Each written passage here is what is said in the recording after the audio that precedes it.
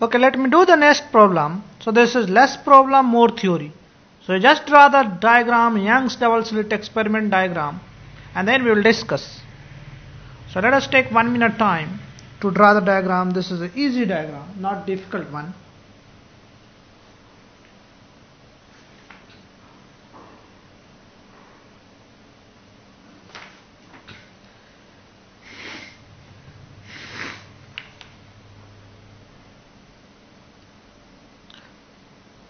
Okay, so let us say the problem is asking, give me the condition for maxima if I don't have any slit here. So if I don't have any glass sheet here, so there is no glass sheet. Initially assume that there is nothing like this.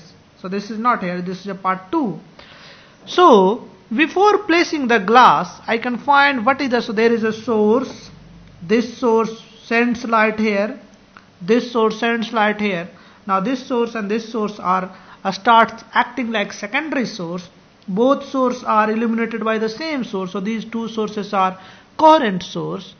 Now this can now act as a source. So any point P on the screen, I can get two light. I can get light from S2 and I can also get light from S1. Now let us see, at point P two waves are reaching, two electric fields are reaching. I am interested in what will happen to the point P. Either there will be maxima or minima, what will be the condition. So let us find, because the maxima minima condition is directly related to path difference. So what is this path difference? Up to here both have same path. This is same, this is same, because this distance is equivalently, or you can say divided in the mid. So this is d by 2, this is also d by 2. So this distance and this distance are equal. Now the only difference, this is slightly longer, this is slightly shorter, this is the higher distance. Now we can find if this angle is theta, this angle will also be theta. This has been already discussed in the class. So if this angle is theta, this angle is also theta. So this means this distance is d sine theta. This we have discussed in the class. Let us assume you know that this distance is d sine theta. So I can say S2P minus S1P is equals to d sine theta, and d sine theta, if the sine theta is very small, it can also be written as d tan theta, and tan theta can also be written as this distance divided by this distance, that is y by d. So I can write d by d. So for maxima, the path difference should be equals to n times lambda, either lambda, 2 lambda, 3 lambda. So this is the condition for maxima. For central maxima, path difference should be equals to 0. So if I put this path difference equals to 0, that is n equals to 0, central maxima will also be guided by when you put n is equals to 0. So if you put n equals to 0, you will have y is equals to 0. So this means central maxima will be observed somewhere here on the screen, that is middle. Let us call this point as O. So central maxima will be observed at point O. Now the second point, that is important point. Now if I place a glass sheet over the path 1. So if I place a glass sheet in front of the upper slit. So I can place here, I can place here, I can place here. There is no difference. I can place anywhere. Now, so what is the path difference due to this? Now we have to calculate what is the path of S1P. So S1P, so let us say if I put this one. So after placing the glass in front of the upper slit, optical path along S1P, that I am interested. So you write. And then we'll discuss.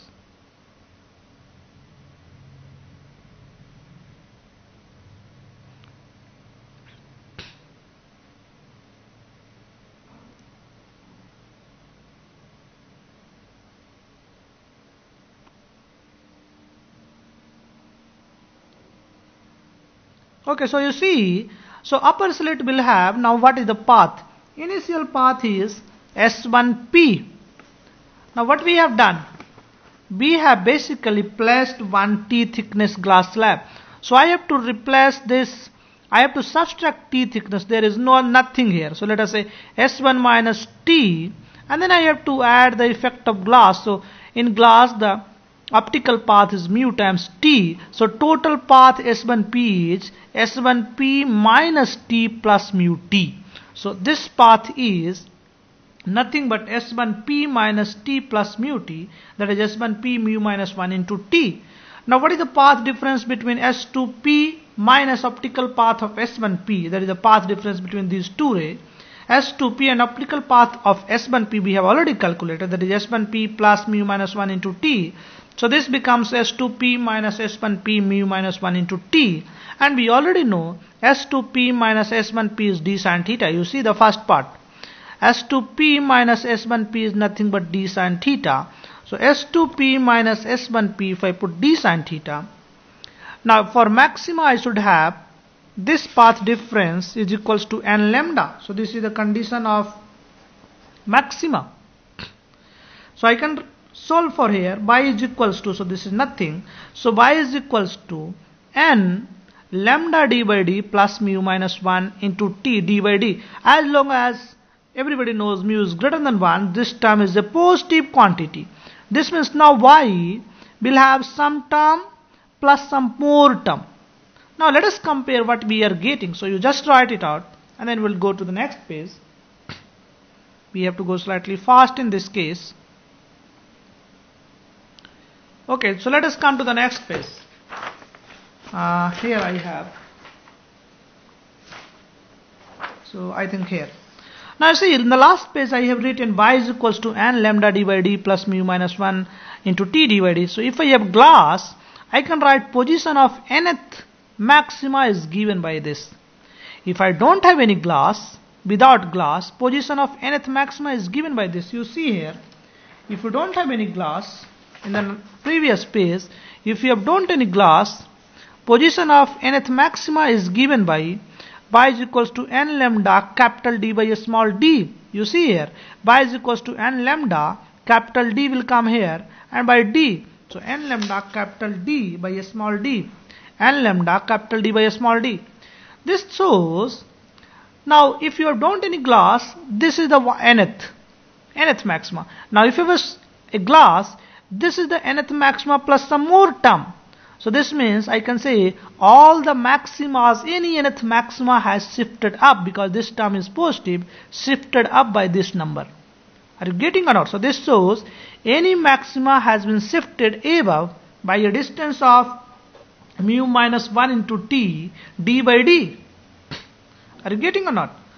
So you can see with glass position of central maxima, if you don't have any glass, with glass the position of central maxima can be found by putting n is equals to 0. So if I have a glass, where will be the central maxima? We have already said for central maxima path difference is equals to 0, or you put the condition n is equals to 0. There are two ways to find the central maxima. So with glass, if you want to find out the central maxima, you plug the value n equals to 0 here. In this expression, if you put the n equals to 0, so by 0 becomes mu minus 1 t d by d. So central maxima will be mu minus 1. So here you have d by d. Without glass, central maxima will be at 0. That is the midpoint. So this means you see central maxima without glass is somewhere here. With glass is somewhere here. So this means central maxima has shifted up. But how much? Mu minus 1 t d by d. So let us call this shift is delta p. Mu minus 1 t d by d. This is the shift up. Are you getting or not? So this is shift is mu minus 1 t d by d. So this means if you put a glass slab in front of the upper slit, it can shift up. So fringe edge will shift up by a amount of mu minus 1 t capital D by d. This you have to remember. Now basically this shift can also be written in terms of width of fringe or fringe width. Shift can also be written in terms of fringe width. Fringe width everybody knows, fringe width W is equals to lambda into capital D by a small d. Right? And then we'll go to the next page. So fringe width can be written as lambda into capital D by a small d. So this means shift can also be written as in terms of fringe width. So you go to the next page. If you see here, you have to write slightly fast because I have to finish this one. Now shift is this mu minus 1 t capital D by d and width is lambda d by d. If I divide these two things, so equation 1, So let us call this equation 1, equation 2. If I divide these two equations, delta P by W, I will get mu minus T by lambda. So from here, delta P is equals to mu minus T by lambda into W. W is the fringe width.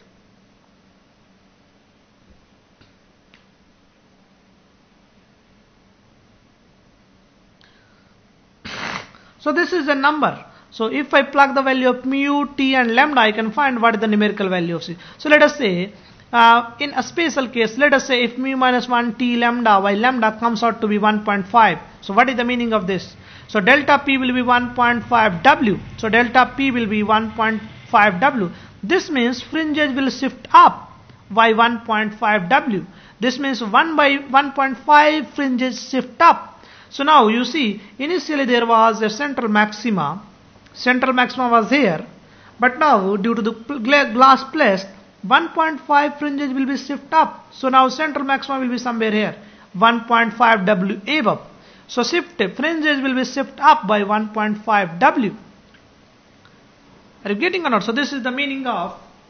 Now two important points. The next point is, if I put a same kind of thing, glass on before the after the back slit or the after the lower slit, fringe will shift down, because you see now in this case lower path will have more. So same kind of calculation you will do, and you will find if you place a glass lower the in front of the lower slit, fringes will shift down. You just listen and then you write. What will happen? Now this question is, what will happen if I place a glass above the upper slit as well as above the lower slit? Now the fringes can shift up, it can also shift down depending upon which is greater. If mu1 T1 is greater than mu2 T2, that is mu1 minus T1, mu1 T1 into minus mu2 T2 is greater than 0, this means upper has more path. So this means fringes will shift up. If mu1 T1 minus mu2 T2 is less than 0, this means lower will have more. So this means fringes will shift down. If mu1 T1 is equals to mu2 T2, in that case fringes will not shift at all. So this is all about the shifting of fringes if you place the glass sheet. You just copy it out and then we will discuss the next problem.